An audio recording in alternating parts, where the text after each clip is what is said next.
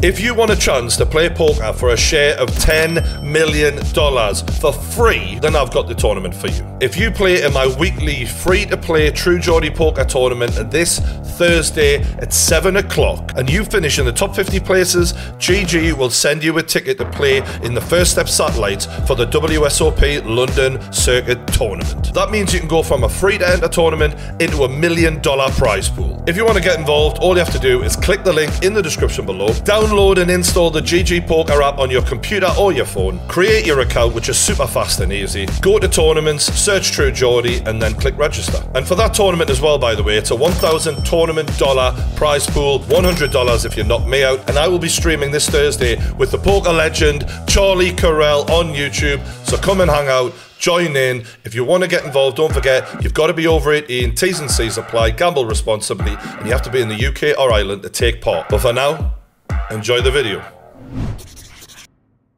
Welcome back to the kickoff. Today we're talking the transfer rumours in the world of football. I'll look into the websites, do a bit of digging so that you don't have to. The main one I'm seeing right now is PSG have made Tottenham and England striker Harry Kane their top priority this summer. Obviously they're losing Lionel Messi, so they need someone who can create and score, and logically that makes a lot of sense. I mean, Harry's got 1 year left on his contract. They have a lot of money. Seeing him and Mbappe would be great together, but it looks like Mbappe's fucking off soon. So for me, he would probably view the goal record in the Premier League as more important than a title in France. Personally, if I was Harry Kane, I'd be pushing for a Real Madrid move or a Manchester United move. It does feel like Daniel Levy is just going to hold on till the bitter end like a twisted X. And I think the day Harry Kane actually walks out of Spurs, it will probably feel like a relief and freedom for him, because don't get me wrong, like, you know, he signed the contract and he's a grown man and he knew what he was doing when he was accepting all that money, but there's been countless times where he should have been let go. I just hope for his sake it's not too late, you know, and that the version of Harry Kane after another year of Premier League football, we don't know if he could get injured or anything can happen. I hope he's still capable of achieving at least a trophy at that stage in his career. Now on to Man City. Bernardo Silva, who has been a key player for them in the last few years, has received an offer to join the Saudi League. I mean, what a player, but at 28 years old. Yeah, all right, money is amazing, but it would be such a shame to see someone who's an elite performer go to a league that is becoming something, clearly, but I just feel like that should be something you're looking to do in your 30s, yeah? Like, he's late 20s, he's still in his prime, and for me it would just be a waste of his talent. All right, you want to go to Barcelona, go to Barcelona, have a few years there, then do the Saudi League. It just would feel like such a fucking waste. I think he's one of the best midfielders in world football. Kyle Walker at Man City, on the other hand, is in a really interesting position, because the rumours are that he is still in contract talks with Man City. He's 33 years old. He's seen as you know, one of the elder statesmen of that Man City team. He's an absolute winner and a top defender. However, wafting his dick around on a Sunday pub roast, it's just mental what kind of character he is. It seems like Pep still wants to keep him on board, but the frustration is clear. Bayern Munich are also interested in him. He's a top player, and I could quite easily imagine him going to Bayern Munich, but I think for him, I don't know if mentally he could handle becoming a second fiddle right back, which Pep will probably want to do that transition with him still on at the club. He doesn't want to probably start from scratch, and if things do go wrong, you need safety Steve, you know, there, Kyle Walker, ironically the guy who wafts his dick around in public, but he's a solid bet as a defender and has proven in a treble winning season at 33 he's still that guy. Another big Saudi Pro League signing could be that of Son at Spurs. Now Spurs potentially losing Kane and Son, I'm not even just saying this, they'd be in a relegation battle. They are so fucked if they lose both of them. So you already know Levy is not going to let that happen. And Levy has also proven like he does not have the capability as a chairman to even know how to replace those guys. He really is being found out as a club owner. What he is probably going to do is try and hold on to both of those lads as long as humanly possible. But with a £51 million bid for a 30-year-old, he will be tempted. But I just don't see him moving, because 50 million, as much as that's decent value for what Son offers, they just can't replace him. And if you can't replace him, he's invaluable. So I don't see that happening. One of the biggest deals of the summer, though, will without doubt be Declan Rice to Arsenal. He's 24 years old. He's just won a trophy with West Ham. What an achievement that was. And he is ready to agree personal terms and become an Arsenal player, it seems. I think this is a mega signing for the club. I think he will take them up a level. This is one of those moments where you look at a club building towards something, you go, you've nailed that. That is a perfect signing, perfect moment, perfect club, and potentially could be something that takes them a lot closer to Manchester City as a starting 11 especially. We're looking at 90 million currently, but I think that deal could quite easily end up over 100 with add-ons and all of the reward bonuses that West Ham will get, and he'll be worth every penny. And my only envy is that Newcastle aren't in that position to make signings like that yet, because that is just a brilliant signing. Speaking of Newcastle, we do look to be in second place for James Maddison. It appears that because Spurs have the London factor, living in the capital may be something he prefers. I'm not sure that's the right move. You've got Harry Kane looking at leaving, Son now being linked with a move away. The club doesn't look like it's going in a direction that you know of. Yeah, they've signed a decent manager apparently. I mean, I don't know how good the guy is, because as we've seen, going from Celtic to the Premier League is a fucking huge jump.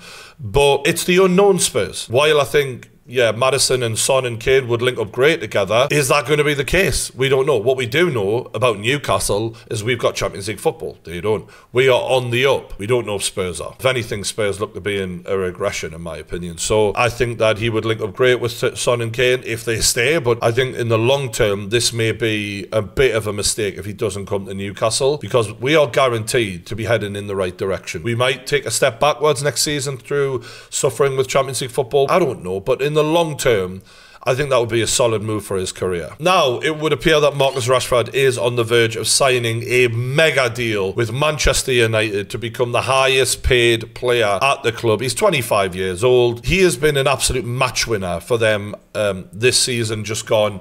You know, the amount of games where I see Man United underperform or struggling for a goal, and he was the guy to pop up. And it wasn't just him. Obviously, there's a few other, you know, top players there.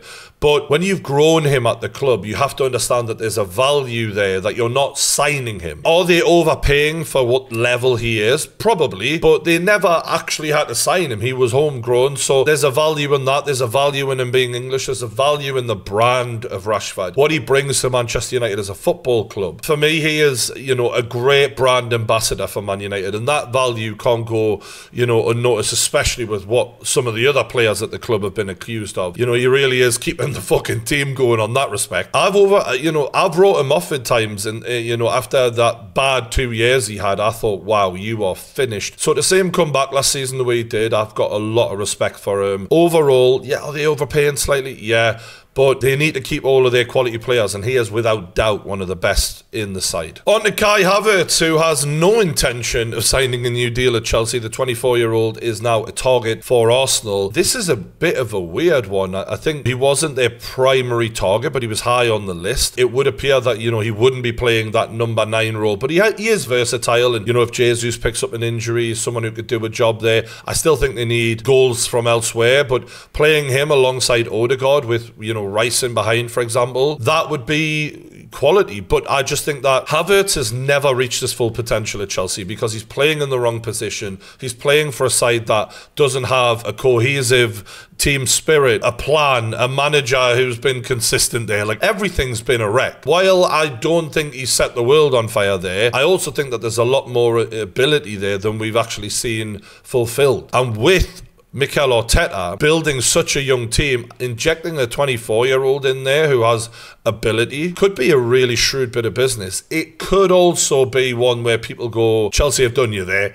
He wasn't good enough at Chelsea, and it wasn't the coaching, it's actually him. He's just not that good. I'm a bit on the fence, but I'm going to back Arteta that this could be the right move for them if they don't overpay, because for the level he's been at, he's not worth that much. Now, England goalkeeper Jordan Pickford could potentially be signing for Manchester United. We've got David De Gea angling for more money. Man United fans pretty unanimously have given it the thanks for the memories, but it's time to go. Once the fans start saying shit like that, and a lot worse than that actually at times on Twitter, it's over. I think Man United have just held on to him because they've had him for so long. He is a solid goalkeeper, but has been underperforming lately, and I think it is probably time to transition. The problem for Man United is he a priority? I'm not sure, but Jordan Pickford would take up a hefty chunk of a transfer budget. So they need to think about this, because at 29, as much as Pickford is older for a footballer, he's still pretty much in his prime as a goalkeeper, and goalkeepers do play longer. It could be a shrewd bit of business. It's a tricky one with Pickford, because you never really know how good he is, because at Everton, you suffer that many fucking shots on goal. You can't not have decent stats of like saving shots, because you're getting fucking shot at all the fucking time.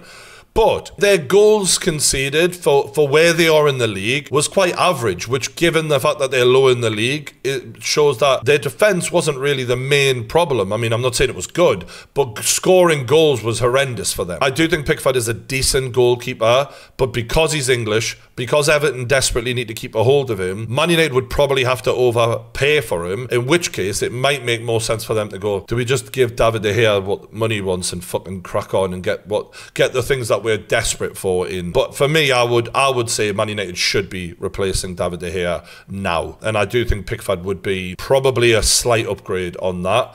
However, is he enough of an upgrade for the price that they'll have to pay? Probably not. Erik ten Hag has a 7-man striker wish list. He's basically saying to the owners, look, you can't fuck this up. Please don't leave me with a Weghorst again. Not another one. He's literally gone like, him, if not then him, if not then... Do you know when you're sending someone to the shops and you really don't trust them? That's what he's doing. If I just give them every decent striker in Europe, they'll not fuck this up. The interesting thing about the Ten Hag situation is, how does the sale of Manchester United ongoing conflict with their transfer plans? You know, I've seen this with Mike Ashley before he left Newcastle. He made sure, like, he spent as little money as humanly possible and left us in the worst state possible before our owners came in. And I wouldn't put that past the Man United owners. Guardiola has dismissed the link with Mbappe. We all know the club he wants to go to, basically saying Real Madrid. I mean, thank God, to be honest, because on the one hand, I'd like to see Mbappe in the Premier League, but at Man City, fucking hell, that would just feel so bloody pointless. You know, it's the one club where it really doesn't matter that Mbappe doesn't defend. It's just like, yeah, fuck it. You know, we keep the ball 95% of the game anyway. He would be such a perfect fit for them, don't get me wrong. Part of us would like to see that three-headed fucking monster of De Bruyne and Haaland and Mbappe together, just to see how fucking amazing that would. Harlem Globetrotter shit. Galactico 2023. But it would just kill the Premier League in a fucking heartbeat. It would render Declan Rice going to Arsenal just pointless. Yeah, fuck it.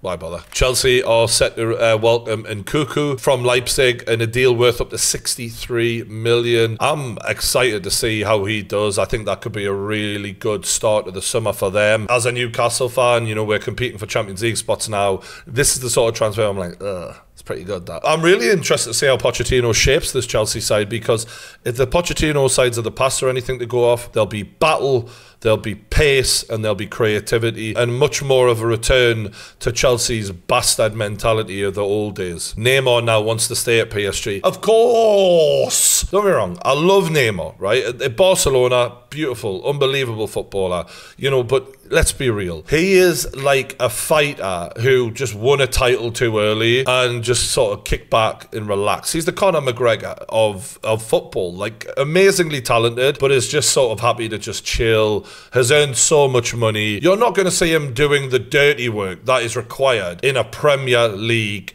side, for example. He ain't coming to the Premier League ever. It'll be Neymar to PSG for the rest of, you know, until they can't be arsed with him, and then he'll go to Saudi or somewhere like that. Son apparently was offered 100 million, by the way, to play in Saudi Arabia. Jesus Christ. Apparently he'd be playing alongside Karim Benzema and N'Golo Kante. Fuck me, that is the team. Arsenal are in talks for Timber. I was trying to prize the defender away from Ajax this summer. He's 22. Again, Arteta looking at the right kind of players, in my opinion. Timber and Rice. I mean, the spine of that team. There's one thing that I learned from watching the Sir Alex Ferguson era is building a strong young spine that can stay within your side for seasons on end and maintain dominance by doing that. You build a relationship, they grow as players together, they're more able to adapt to each other's game at that age. This is a brilliant signing if it comes forward for Arsenal, especially when their title challenge really fell apart when they got injuries at the back. This is a one that they should not